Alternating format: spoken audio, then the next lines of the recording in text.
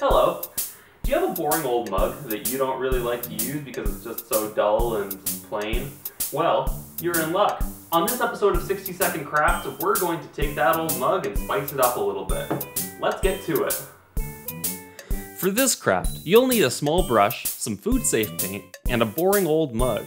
But from there on, it's up to you to do whatever you want to do with it.